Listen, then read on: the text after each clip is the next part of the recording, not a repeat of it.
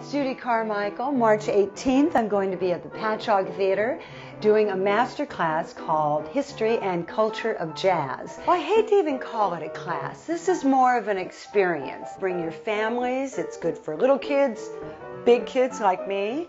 I'm going to be showing jazz films, some things of Fats Waller. I even have Bugs Bunny playing some boogie woogie.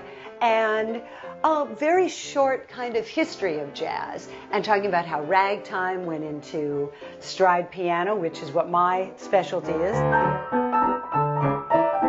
So this is a fun way to get an into what a jazz musician is thinking and get an overview of this fabulous music that we invented as Americans.